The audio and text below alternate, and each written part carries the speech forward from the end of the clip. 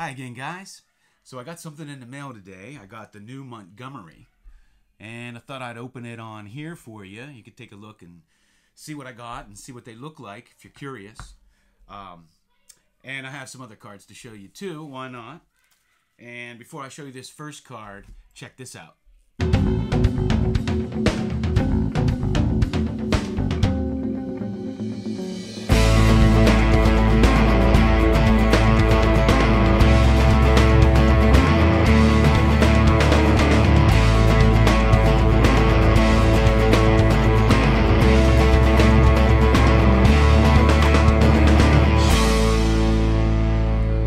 So that's one of my rare hidden talents.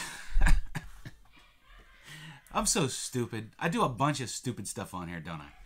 Anyway, let's look at the first big man in basketball. The first real big man. And that is George Mikan. George Mikan's rookie card, of course, is one of the biggest basketball cards in the hobby. But he was the first big man. He just dominated when he played. So this is a 1952 Wheaties card. He was so competitive, his brother also played. And when he played against his brother, man, he shut him down. He put a hurting on him. And then we have, I'm not sure of the pronunciation, Al-Shot. But he was the funny man of baseball. And it's just a classic shot of him clowning around. And we have a 1964 Matty Alou. And Jose Pagan from 66. Somebody threw this old John Stevens card in with something that I bought, so I thought I'd show it. I remember watching him. And I showed you a Nolan Arenado rookie card. This is the refractor version of it. Nice and shiny. And I've been on an Adrian Gonzalez kick lately. I don't know why. But here's an autographed rookie. And here's a prospect card. I guess it's the black version. And I love this card. Another prospect card. You know, most of his rookie cards, and this is one of the things I do not like about rookie card crazes, is he looks like he's 12. Like, where do we draw the line? Do we want to get pictures of them in grade school? You know, like that famous Bowman Mariano Rivera. That's like the worst baseball card ever made. He's in street clothes. He looks like he's going to his first day in high school or something. It's like, why would I want a card that looks like that? I don't want to date these guys. I want an action shot or card of them in a uniform as a man, as an adult. Just always cracks me up. Anyway, I got a couple Roy Jefferson cards here.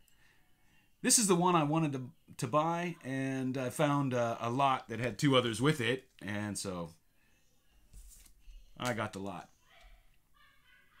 All right, let's open up some Montgomerys. I think there's one auto in here, I believe. Let's see what we got. I never know what these look like, because, you know, they just send them up.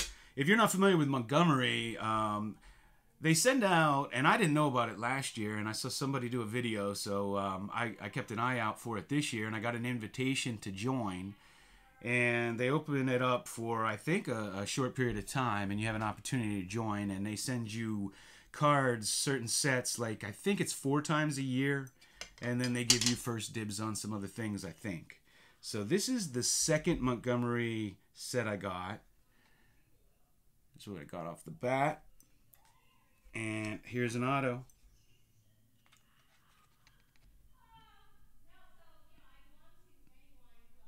Pretty interesting set here. These are unique.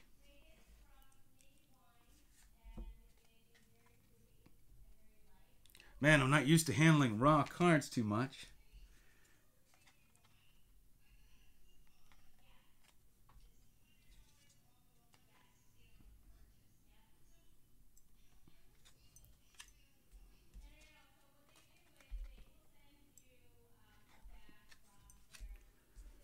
My wife's so loud, and you can always hear her in the background of my videos.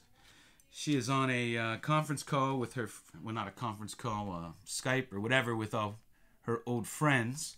You know, everybody being on lockdown, I've video chatted more with people than I ever have in my life.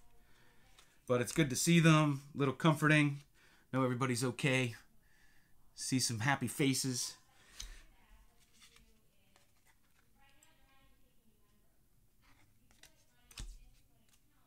This is a real unique set. You know, a lot of times these sets, you know, they make them to look like an old set. And I'll tell you, as time goes on, some of these cards they keep making look like old cards. I mean, you can't even... you need a PhD to know what year these things are from, because they insert them in different products. Then they make products that are just that style. For instance, the 72 tops. Then they have the minis. And man, over time, they just keep remaking the same looking cards. And then, of course, they have remakes on top of that, reprints. And I think they're getting out of hand with the reprints myself. I think it kind of takes away from the original a little bit on one hand. But on the other hand, you know, it introduces young collectors to those old great cards. So I kind of have mixed emotions on it. But anyway, that's my Montgomery set. So that's what I have for you now. Once again, thanks for watching.